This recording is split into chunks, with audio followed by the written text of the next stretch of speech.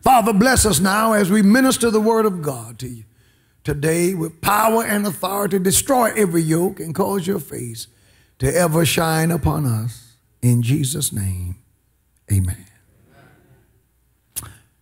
That I may be comforted, that I may be consoled together, that we may console each other by the mutual faith, both of you and me. The mutual faith. I've said this for years, that salvation or our relationship with one another in church is a two-way street. Even when people come to join the church, people join the church because they see that there is something in that ministry, hopefully, that can help them. They join because they want to be fed. They join, hopefully you join because you love the word, first and foremost. We want you to enjoy the music. We want you to enjoy the singing, the testimonies. But the word of God ought to be the major deciding factor when it comes to whether or not you join a ministry. People consider things that perhaps shouldn't be. Well, is this a denominational church or a non-denominational church? Is this a Baptist church or a Methodist church or a Church of God in Christ, Assemblies of God, and different things? And these are all worthwhile considerations depending upon why they are being pondered. But the main thing that should come into play first and foremost is the word of God being preached? Bless you, my friend. What role does Jesus Christ play in this church? Who is Jesus? What does the preacher say about Jesus? What role does the Bible hold in that church? Amen. Not where do they stand politically. Our church tends to swim upstream politically because you have a pastor who doesn't support any politician until and unless that politician's positions agree with mine. So any politician that you hear I support, the truth is they support me. Because I believe what I believe. And I'm not willing to change my beliefs. Whether the politician is black, white, Democrat, Republican, independent, and I get my beliefs from the Word of God. And I'm not going to take a position with anybody at the expense of the Scriptures and my Christianity. Not going to do that. The question is, what does the Bible say about this issue? And what is your position? Praise the Lord. Mr. or Mrs. Politician, when running for office, because I believe that the Bible speaks to everything. It's a two-way street when people come to join the church. I believe they join, as I was saying, because they see some way that the church will benefit them, but it is also necessary for the preacher or the pastor or that church to understand that everyone who comes to visit, to join, to be a part, they join us because they see how we can help them, but we also need to know that they can help us. Amen. The Bible says this, the Bible says in 1 Corinthians chapter 12 and verse 11, it says that the Spirit divides to every believer severally, speaking of spiritual gifts, severally as he will. The word severally means individually. It means separately. God, the Holy Spirit, deposits a gift, at least one, in each believer, privately, separately, as he, the Holy Ghost, desires to. Now, he doesn't have to give you one. He can deposit more than one. But everybody who's saved has something from the Lord that they can offer to the work of God, whether they offer it or not. It is designed to be a two-way street. We need each other. This word mutual in our text comes from a compound, a combination of two Greek words. The first word is the word in, E-N, pronounced in, which literally means on, at, or by. In, on, at, or by. The other word is alleion, A-L-L-E-I-O-N, alleion, which means one another.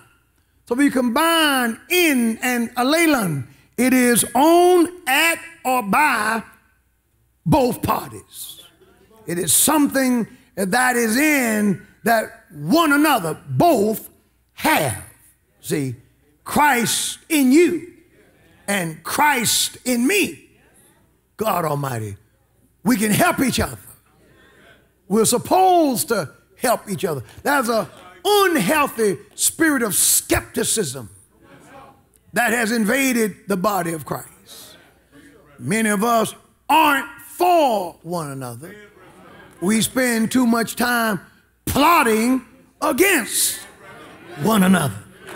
So sometimes, instead of mutual comfort, there is mutual destruction. But I'm here to say that this thing is to be a two-way street. We need each other. You need that person who is sitting next to you, whether you know it or not. You need them spiritually. You need their prayers. You may never know when you may need that person to give you a word of encouragement. See, you never know from whom a word fitly spoken may come from. Some of the most encouraging words that I've received during my ministerial career did not come from people who have a title. It didn't come from someone who holds a lofty position. Sometimes God will use, praise the Lord, the person whom we expect the least to give us the very word we need at the time to keep us going. Can I get a witness? In verse 8 of Romans chapter 1, Paul acknowledged their faith. In fact, verse 8 tells us that their faith in Christ was the stuff of legend, that their faith was well known and well spoken of throughout, the text says, the world. It says in verse 8, first, I thank God through Jesus Christ for you all, for your faith is spoken of throughout the whole world. Their faith was public. Allow me to digress and say this to you.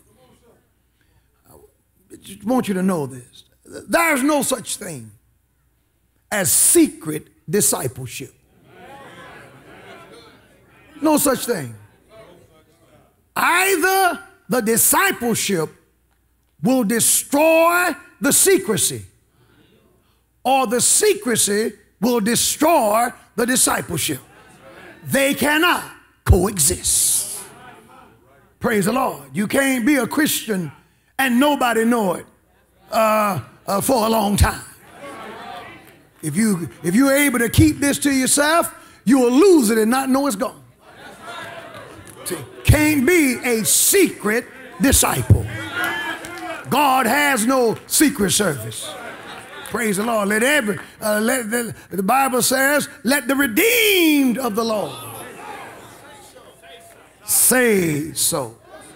According to verse 8, their faith, that is their credence, their conviction, their adherence to the truth of the gospel, praise the Lord, their acknowledgement of Jesus as Lord. The Bible teaches that it was spoken of, that it was talked about, it was plainly declared throughout the world.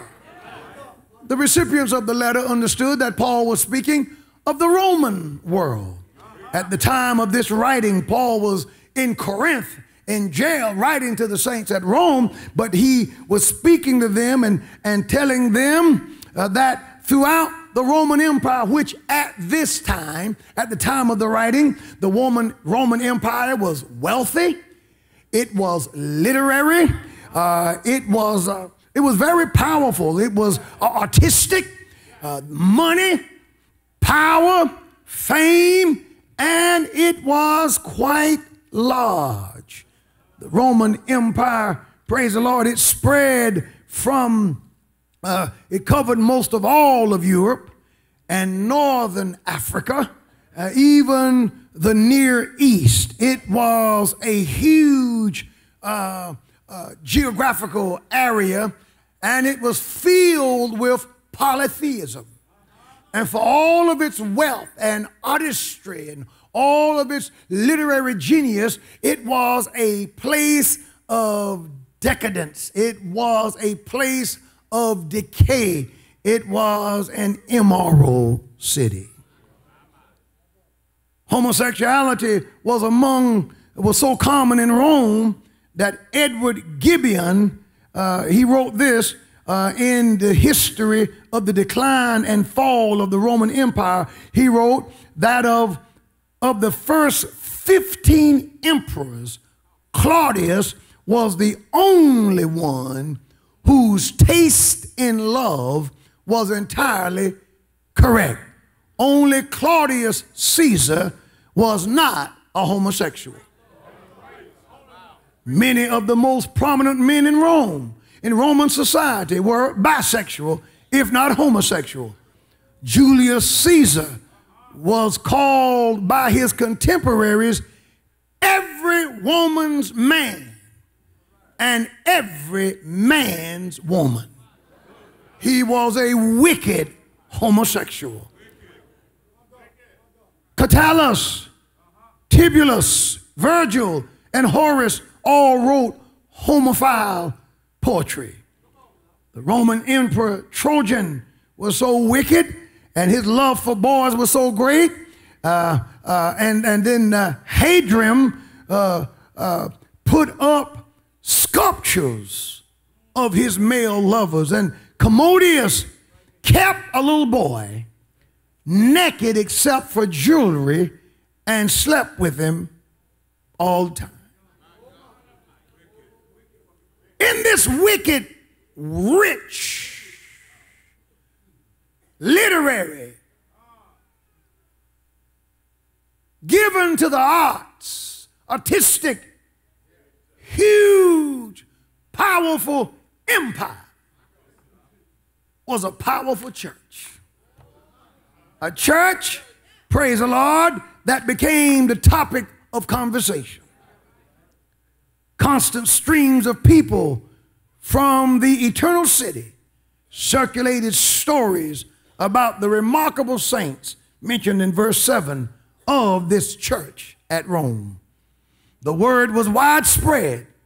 The church had literally become a talking point for what God could do in a church for the people if they just believed God. So Paul knew of their faith. It was a powerful church. Now, it was not a church without its problems.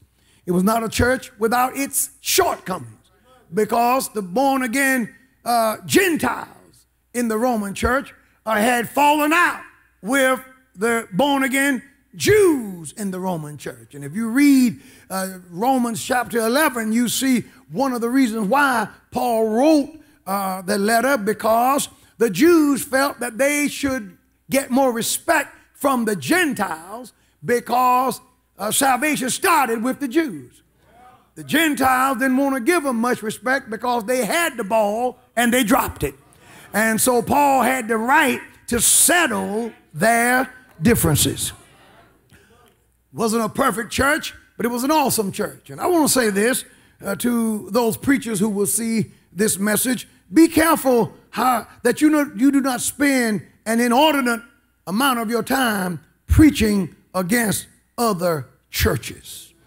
Whereas it is true that we have to correct false doctrine and we have to stand and challenge error when we see it, the truth is there is no such thing as a perfect church.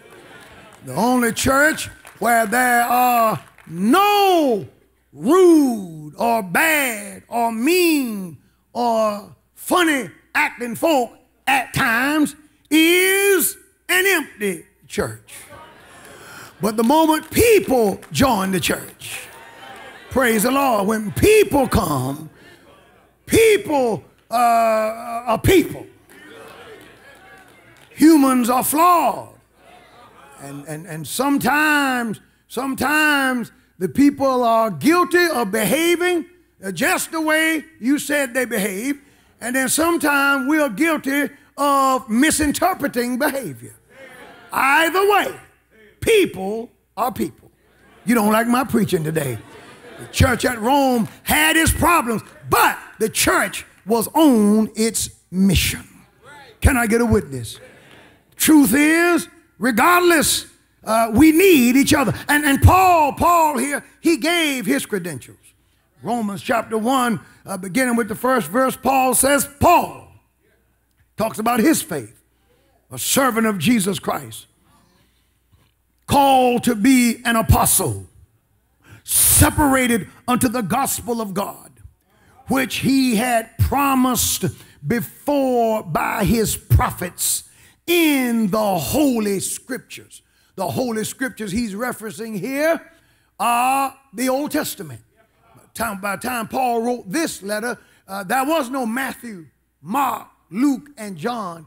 And if the Gospels existed, they were not in widespread circulation. So when he speaks of the Scriptures, he's talking about Moses and the prophets. The Old Testament prophesied about Jesus Christ concerning his son, Jesus Christ, our Lord, which was made of the seed of David according to the flesh. According to the flesh, he was Jewish. According to the flesh, he was of David's family. Are you with me?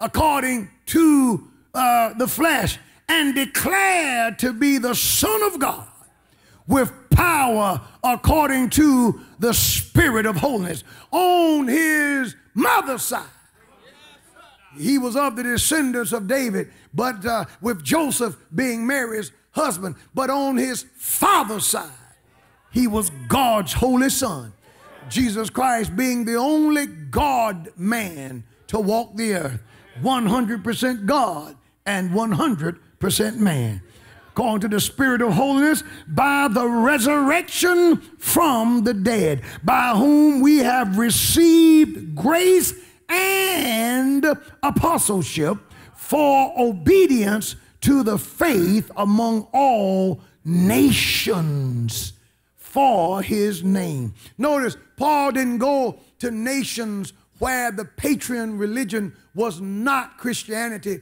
and take on that religion. Paul went to nations where the patron religion was not Christianity and he preached Christ. Paul wouldn't have gone to a Muslim country and then become a Muslim. Paul wouldn't have gone to a Buddhist country and then preach Buddhism. No, he was the apostle of Jesus Christ. And wherever he went, he preached Jesus. And then told the saints in verse 6 says, among whom are ye also the called of Christ. That is, and you also are among those that are called to follow or to belong to Jesus Christ. So he mentions their legendary faith. He talks about his faith. And the point of the text is, if you got some saints who believe and some other saints who believe, and then you bring those saints together, some powerful things ought to happen when saints who believe come together. Can I get a witness?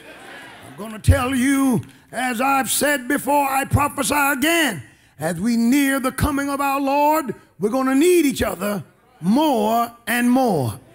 The book of Malachi deals with this. Malachi chapter 3, praise the Lord, gives us powerful information about the way we as saints ought to do. And those of you who say, well, I don't get along good with saints, I get along better with sinners, I say to you, check your spirit. That ought not to be. Praise the Lord, because you're operating from two totally different vantage points. One represents Christ and the other represents the devil. Now, what do y'all agree on? How much fellowship can you have? How much agreement can there be? What agreement hath the temple of God with idols? What agreement hath light with darkness and darkness with light?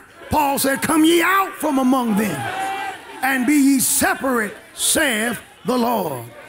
Yes, in Malachi 3:16 it says, then they that feared the Lord spake often one to another.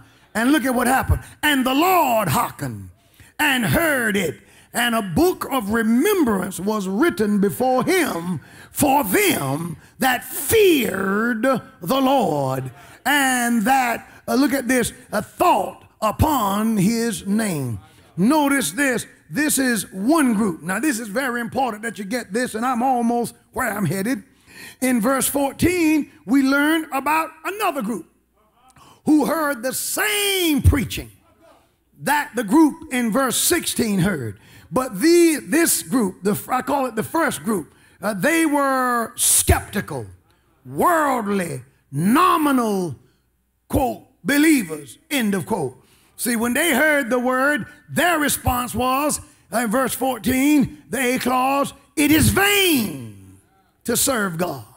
And what profit is it that we have kept his ordinances and that we have walked mournfully before the Lord of hosts? These people said that it is useless, it is unsubstantial, it is unreal, it is valueless, it is materially and spiritually worthless to serve the Lord.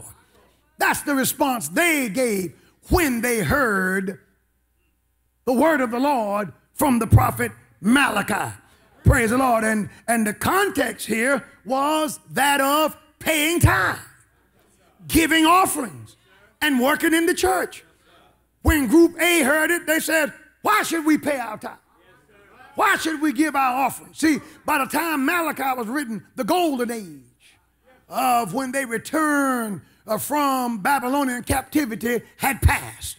And the economy had slowed down. And the folk were struggling spiritually. And the saints grew skeptical. And when Malachi said, God spoke to him and said, you have robbed me, even this whole nation. And they asked, wherein have we robbed thee? Malachi said, through tithe and offerings. Their response was, what profit is there in paying tithe? Well, there's no value in giving offerings. There's no value in working in the church. But thank God, verse 16 speaks of another group who heard the same message at the same time. And guess what they did? They began to talk to one another. And they began to encourage one another. It says, they that feared the Lord. The fear of the Lord here is a virtual synonym for living holy and living righteously and being committed to the Lord. In other words, those who love God, those who were committed to obey the Lord, the Bible says they spake often one to another. See, you got to find someone who is like-minded, who loves Jesus just like you do. I witness to people who are on the fence. I pray for people who are struggling. Praise the Lord. I try to encourage that brother who don't know whether they want to serve the Lord or not, but I don't hang with them. See, I can't carry that all the time. I need sometimes to meet another soldier. I love running into someone else who's not ashamed to own his name. I like talking to folk who believe like I believe. Are you with me? Isn't it refreshing sometimes to just be able to find someone else who still believes that holiness is right, who still believe in being saved, sanctified, and filled with the Holy Ghost? Praise the Lord. I've been places. I've been on debate stages. I've been places. I've been in the enemy territory and looked around and couldn't hardly find anybody who believed like I believe. And so I'm setting my mind and setting my heart to do battle alone, only to find another soldier. Praise the Lord. And sometimes the soldier, we have ways of letting each other know we're on board. We both love Jesus Christ. Praise the Lord. And sometimes in your family, when you go home for Thanksgiving, go home for Christmas, visit loved ones, you can't hardly find anybody who believe like you believe. And then you heard that auntie or your niece or your nephew got saved. And when you sit down and you talk with them and you find out that they got it, like the Bible said, something leaps on the inside. Because now you got somebody that you can talk to. Now you got someone you can turn to if you're discouraged, and they know how to encourage you and keep us reminded. We remind each other of the things that really matter. We remind each other of our Christian values. We remind each other of the things that Jesus said. Hey, isn't it good to find somebody else? I wish I had a praying church who believes like you believe. Especially in this day and time. Especially in this day and time where our faith and our doctrine is under attack. We got to know how to encourage each other. Especially the internet has given voice to fools, has given voice to silly people. You have to wonder whether or not folk are drunken to say some of the things that people are saying now. It's nothing now for preachers to stand up and declare that there is no hell. And you know how we are. If it's on the internet or if it's in the news or if it's written somewhere, it must be true. The arrogance of men who believe that they can go up against established church orthodoxy. And all of a sudden, here you are. You've just been here maybe 30 or 40 years, maybe 50 years, and you've discovered something that Paul didn't know. You've discovered something that the apostles didn't know. And you are calling Jesus a liar because Jesus spoke of a literal hell. Jesus spoke of a place where the worms dieth not and where the fire is not quenched. Jesus tried to find a place in the community that he could liken to hell. Jesus looked around and looked around. Finally, he looked over there and he saw the city dump. In Palestinian times, they didn't have the sophisticated sewer systems that we have today. What they had was a place where they dig a huge hole. And all of the refuse and all of the garbage and all of the human excrement and everything would be dumped in that place. The place was called Gehenna, translated into King James as hell. And the way they kept it burned, they kept the trash down, is that they would constantly keep the place on fire. They would set fire to burn up the trash. Can you imagine the smoke and the stench that came from that place all the time? And because of what was deposited there, it was a factory for worms and maggots and filthy crawling things. And Jesus said, that place is what hell is like. Hell, in hell, the fire is not quenched. Just like Gehenna, the maggots, the worms dieth not, because there are so many maggots there. Yes, and it is a place, according to the word of our Lord, that is prepared for the devil and his angels. But Jesus said that he was going to say to people who wouldn't serve him, depart from me, you workers of iniquity, into the lake of fire, prepared for the devil and his angels. How dare some puny man, how dare some weak preacher, how dare some human being who's got to die, how dare you defy the word of God, how dare you stand up and defy the faith. We need each other. We need to remind each other that the Bible is right and somebody's wrong.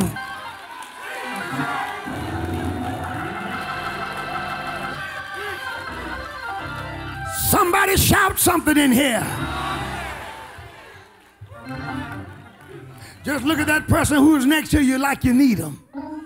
Just look at them like you need them. Just look at them like you need them. Because the truth is you do.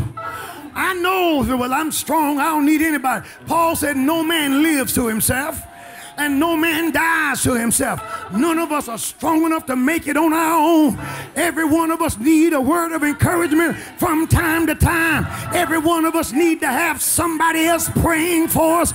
Everybody needs an amen corner. Hey! Everybody needs somebody. Good God Almighty, lift your hands, someone, and begin to praise the Lord in here.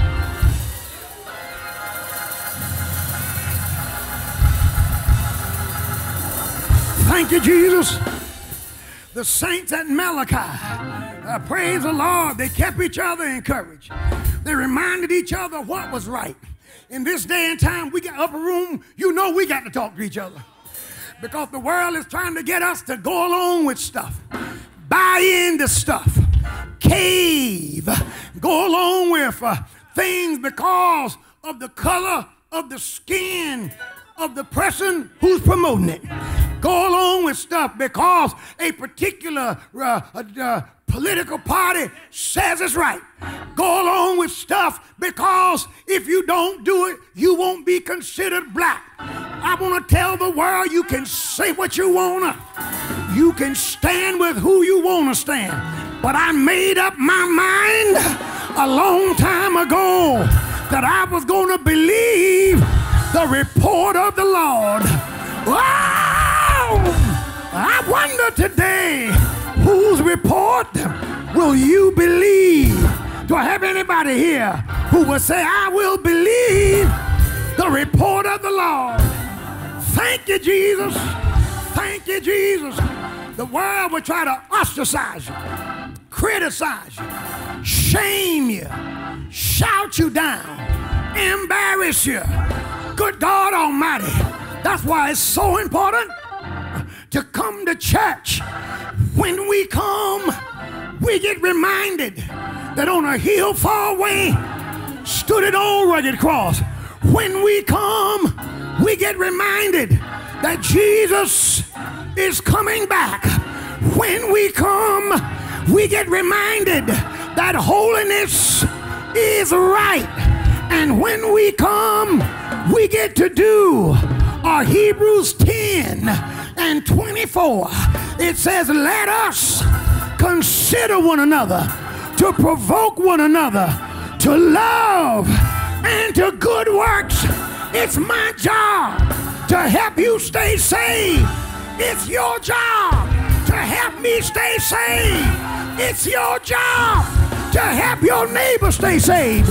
It's your neighbor's job to help you stay saved. We need one another. Yeah! Somebody praise the Lord. Praise him.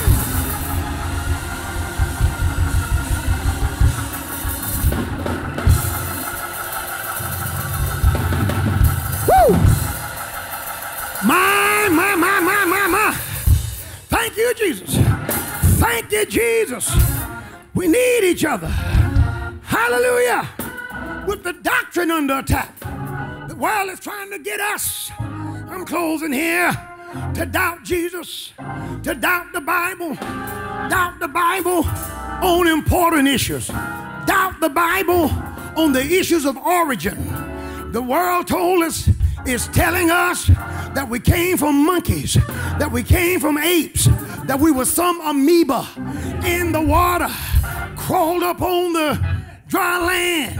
The devil is a liar. The Bible says God made man in his own image. The world wants us to believe that some gases from somewhere exploded and then we had a universe. No, sir. The Bible said, in the beginning, God created the heavens and the earth. I didn't come from an ape. I didn't come from a monkey. I didn't come from an amoeba. The Lord, strong and mighty, the Lord, mighty in battle, made us, and we ought to give him glory. Look at this universe. Look at the world in which we live. Yeah! Yeah, Lord! Woo! Somebody ought to leap up and down and shout, Jesus made me. Jesus made me. Not only did he make you, brothers, let me hear you say yes. Sisters, let me hear you say yes. Not only did he make you, but he didn't get it wrong. He wasn't confused. He never put a woman's spirit in a man's body, and he never put a man's spirit in a woman's body. You ought to celebrate the way you were made. You ought to thank God for being made a man. Ladies, you ought to thank God for making you a woman. Yeah! Yeah, Lord. Yeah, Lord. Somebody thank him in here. Somebody praise him because he's good. Woo!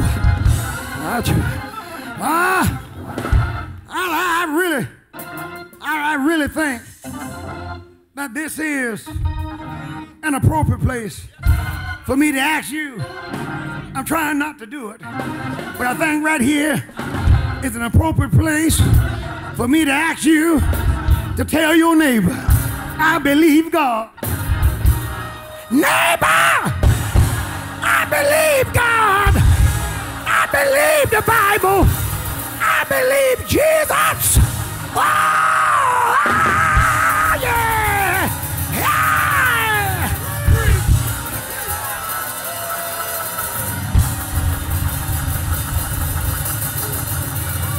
If you believe, wave your hands.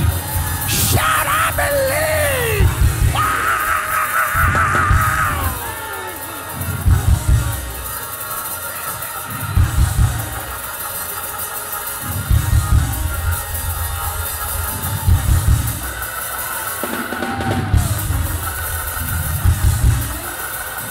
Go on and encourage each other. Encourage one another. Woo!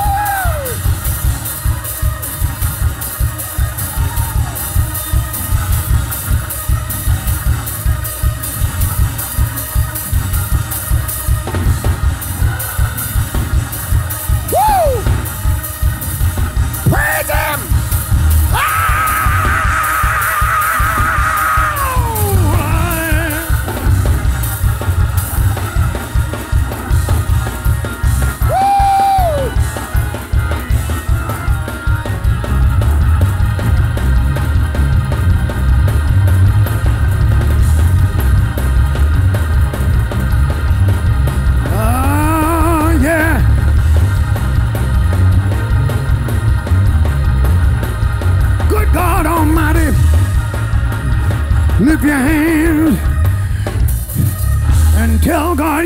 yes.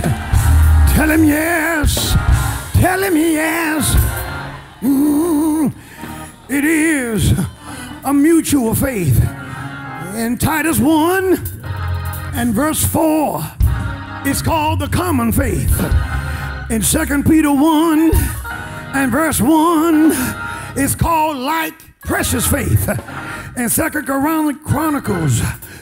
Corinthians 4 and 13, it's called the same spirit of faith.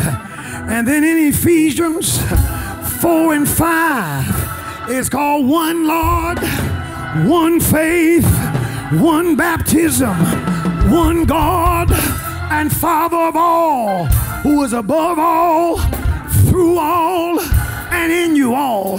If you're saved, there's just one faith.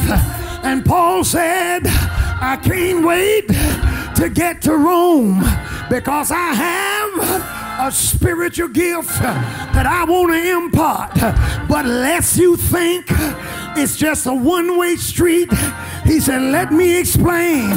There is something in you that I need, and there's something in me that you need. Tell your neighbor, there's something in you that I need, and there's something in me that you need. We can help each other run this race.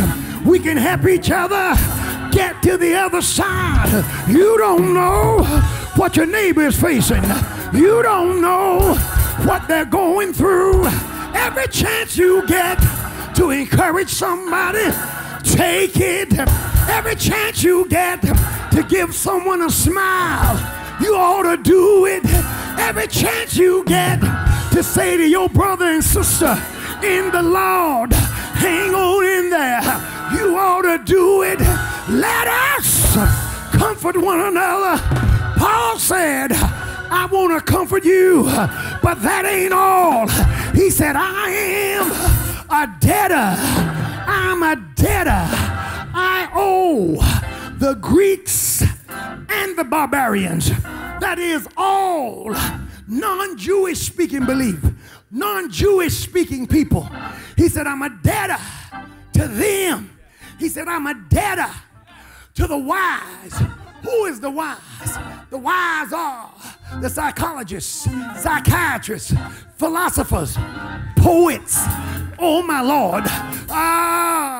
The scientists, the governors, the lawyers, the emperors, everybody who's wrapped up in wisdom that is devoid of Christ. Because Paul understood that no matter what you know, if you don't know Jesus Christ, you still need to be saved. I want to say to the believer, stop being intimidated by the athlete. Stop being intimidated by the movie star. Don't let no one intimidate you because they come from a good family. Don't let anybody frighten you because their educational level may be superior to yours. If they don't know Jesus, they need to be saved. If they don't know Jesus, they need to hear from you more than you need to hear from them. Tell them about the Lord.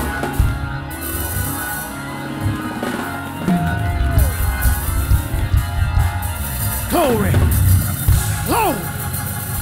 Glory. See, some of y'all, you look up to the wrong people.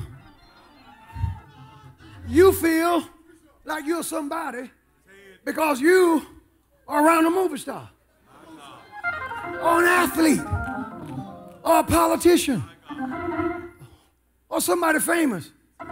You look up to them, but you look down on the saints. You're twisted.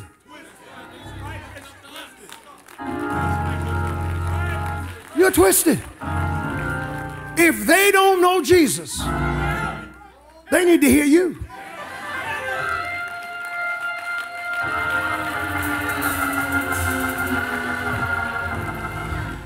And you need to tell them something that doesn't include Can I have your autograph? Can I take a selfie with you? Can I take a picture with you? What is that? When you got the kingdom in you. You got Jesus in you, but you want to take a picture with Snoop Dogg. You got Jesus in you, but you let athletes, I told them in the 8 o'clock class, have these athletes, you know, they don't move me on public positions and policies and anthems and any of that. I'm old enough to be most of them guys' daddy. If I want to know their opinion, I'll give it to them. They just got here. You know, 23-year-old, praise the Lord, just arrived, gonna tell me how I should feel about my country. The devil is a liar. I have too much intelligence for that. You don't like my preaching, do you? Oh no. Oh no. Oh no. Sometimes as believers, we move. Lord, I was on the elevator with Beyonce. Did you witness to her? Because she's on her way to hell. Oh, I saw so-and-so the other day. Did you tell him you were saved? What'd you do? No, but I want to show you that autograph. Don't tell me anything like that because you'll get your feelings hurt, because my response ain't going to be, wow. No, so it ain't going to be what you expect. I'm going to rebuke you. They should have got yours. You're the carrier of the gospel. We're the ones who have this precious faith.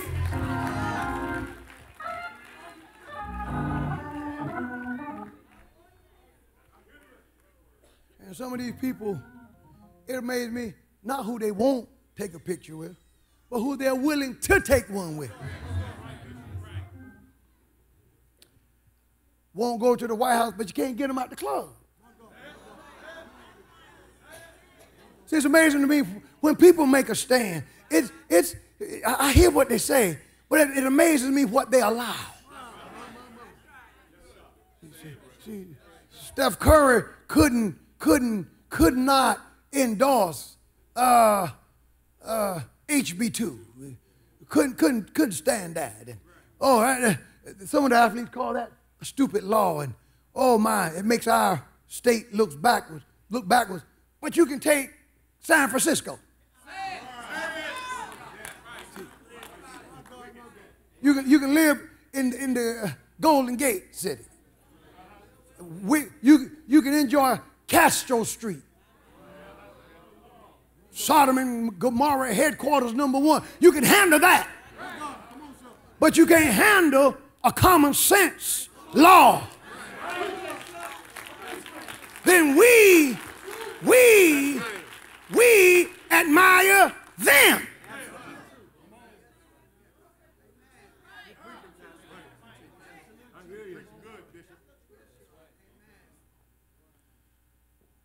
When the great Reverend Congressman John Lewis, whom I revere and respect, said that there were certain things that he could not away with, that he was not all right with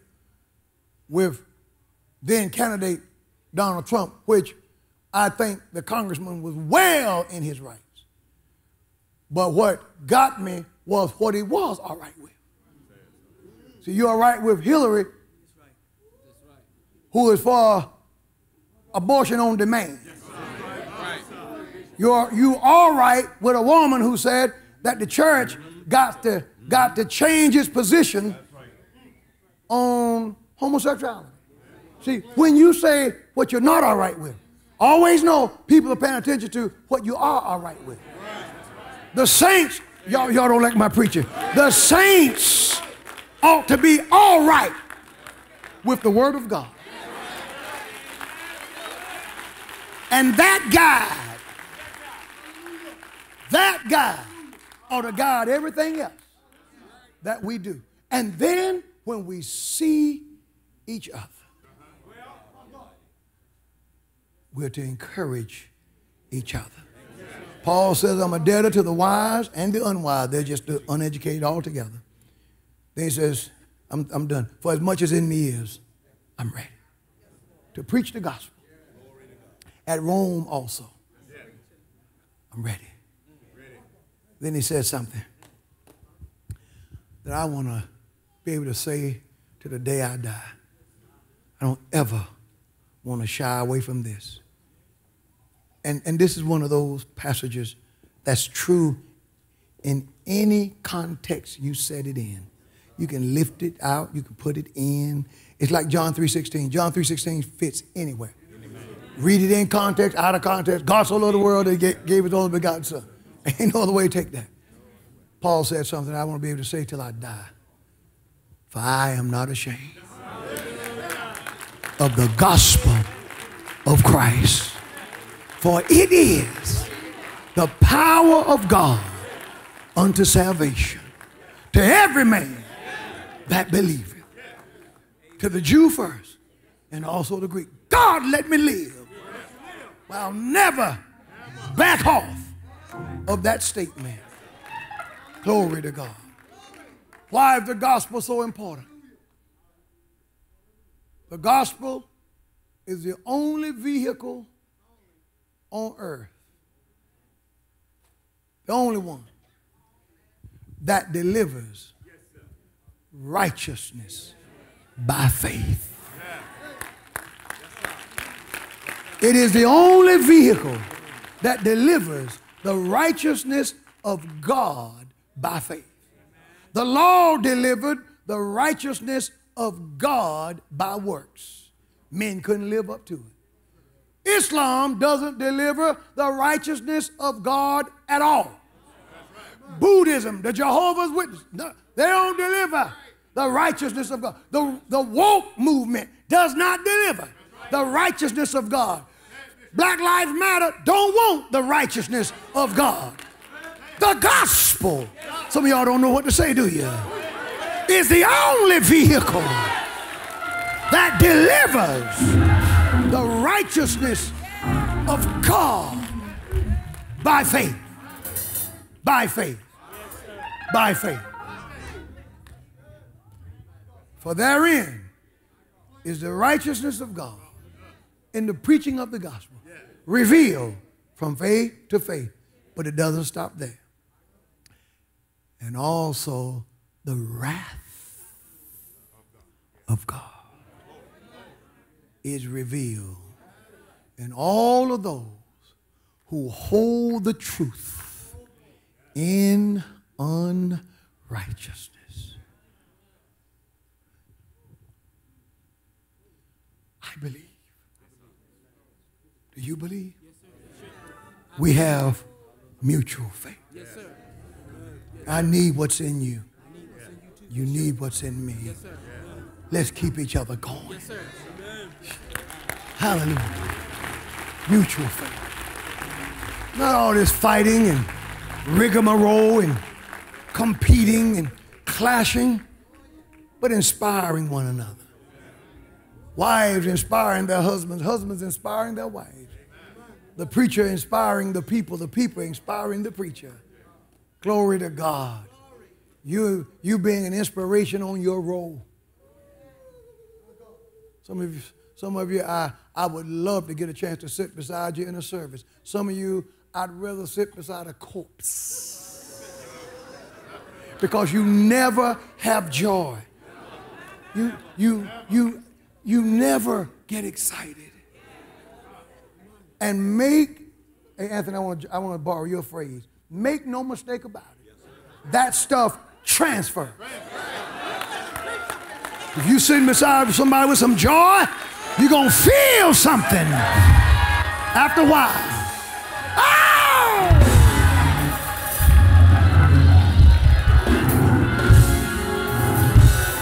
By the same token, if you're sitting beside someone who has a problem, who's upset, that stuff generates. You can feel it. You can feel, and you don't even have to know what it is. It may not have anything to do with you, but you can sense it. If you're ever in a place like that, move. Because you need the gospel. We need to pour into each other. I hope you hear me today. We need to inspire and encourage one another.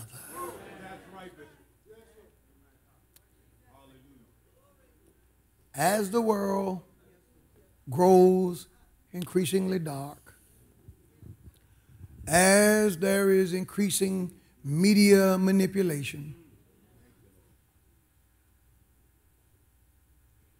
I don't know of anybody who would be excited about any kind of policy that may separate a parent from their child. I wouldn't be excited about that under any circumstance. Amen. I just recognize that there are circumstances where that is necessary, though. Regardless of how you may feel about a thing, sometimes that's the only answer. It happens, it's going to happen this year, at least it's estimated 4,900 times this year. At least that many times will an African-American mother be locked up and sentenced to prison, and every one of them will be separated from their children. I don't see no outcry about that. I don't see nobody down there. That doesn't seem to bother a soul. That we replace the black father with government. With government cheese and a welfare check. And in many cases, the man had to leave because he couldn't get a job and the government wouldn't help him with the man in the house. I didn't see any outcry over that. With nobody on the border. And we are citizens. I told you. You see, it ain't just, it's not just what bothers us. Wonder, it's what doesn't. That's what gets me. I'm looking, I almost cried the other day. I like to cry. I like to cry. I was looking at the footage of what we call concentration camps, which that language should not be used. That's an insult to all who died in the Holocaust. But I was watching the footage and I saw the children who were separated. I saw them playing video games. I saw them on the field playing soccer. I saw them running around and in air-conditioned surroundings with a clean cot, pencil and pen being provided. I saw them with counselors and teachers. I saw them and tears came to my eyes because I thought about inner city black youth.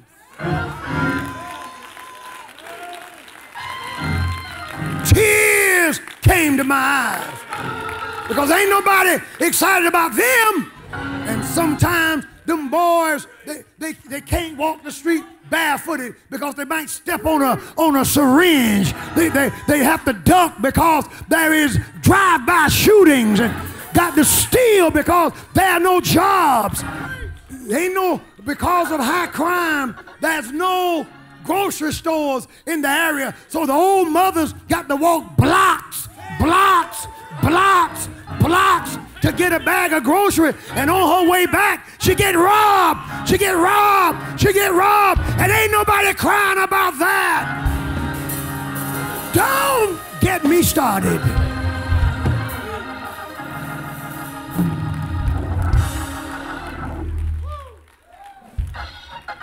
Then the media creates a fake story. Why do you call it fake? I'm gonna tell you why. Because of a caveat that they left out. Had they not did this, I'd sort of believe them. Mother Turnley left out a caveat. They didn't tell the people that the original pictures that they showed of children held in detention were pictures that was taken in 2014 when President Obama was the president. They didn't have a problem with it then. And now it's the worst thing in the world. And people are being whipped up into a frenzy. And people are losing their mind. This is why the saints have got to talk to the saints. The saints have got to keep each other encouraged, because there are powerful people who care nothing for us, who care nothing for our faith, who care nothing for our existence. These are manipulators. These are kingmakers. They know when they get ready, they know how to put one group against another group, make you think whatever they want you to think. And see, this is why every one of us need to be filled with the Holy Ghost. Because when you have the Holy Ghost, you may not know exactly what it is, but you'll know something ain't right with this. You'll know there's something that don't smell right. It don't pass the smell test. I don't know what it is, but I know that there's something wrong when you have the Holy Ghost. Now, when you don't have the Holy Ghost, you begin to talk the same talking points, say the same stuff, and next thing you know, you out there arguing for a woman's right to kill her baby. And call that compassion. Help us, Lord.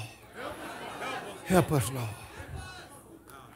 I'm a seer. Yes, sir. I see things. I didn't ask for that gift. It took me a long time, a while to figure out that I had it, because things would start happening that I had said to myself a few months ago, this is going to happen. It started happening. I saw a pattern. Oh, my. Then I started seeking the Lord. See, this stuff is designed, all of this. Now, I'm going to tell you something. Just mark it down.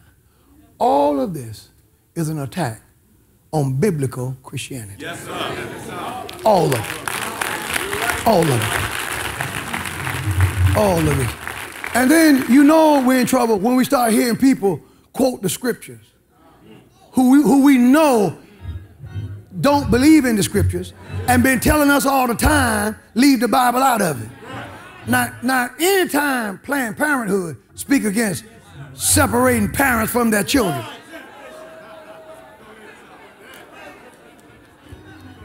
that's what you do.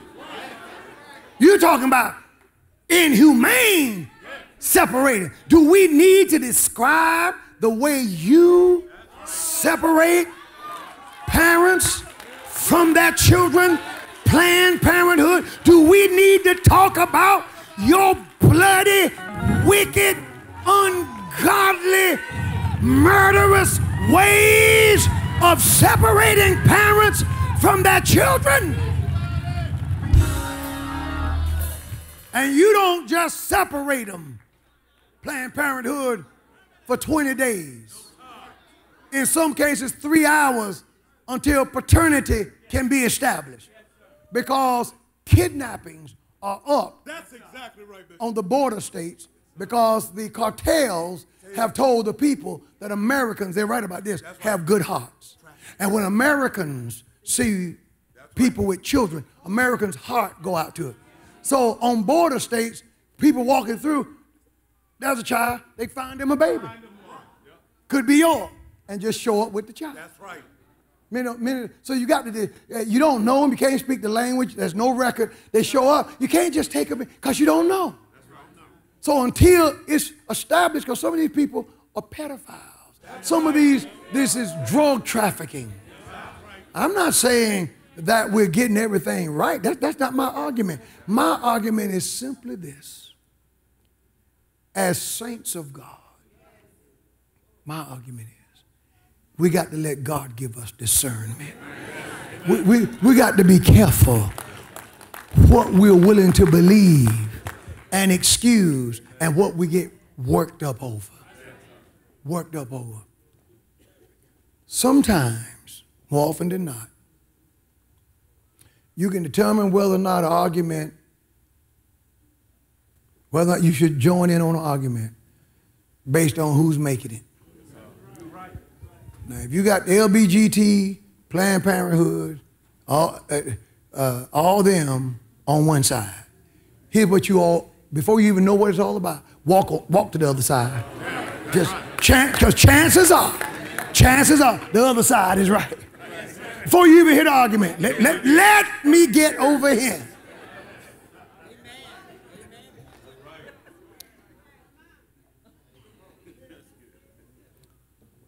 I want to make a social statement without making a political one. And then I'm going to pray.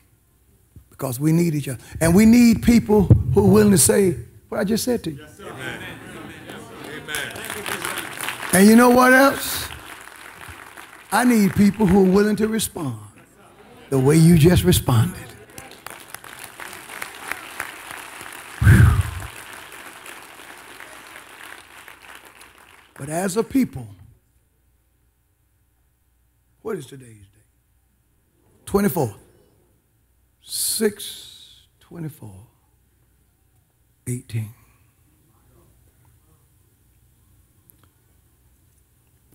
As a people,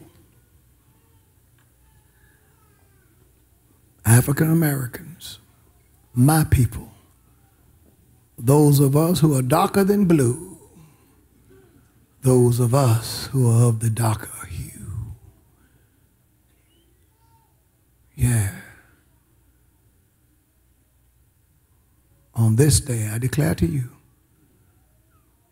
that if we don't change, we will rue the day.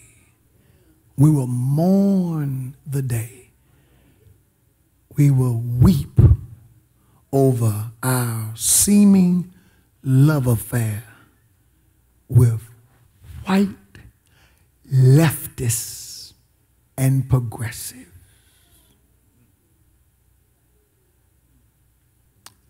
Patrick Wooden. Into my prophecy. I didn't say white people. I said leftists and progressives. For these people promote policies that are killing us, that cripple us, that make us lazy, that cause us to kill our own and make us feel good about it. That's making our men feminine and our girls butch. And caught up in all of this is the Church of Jesus Christ.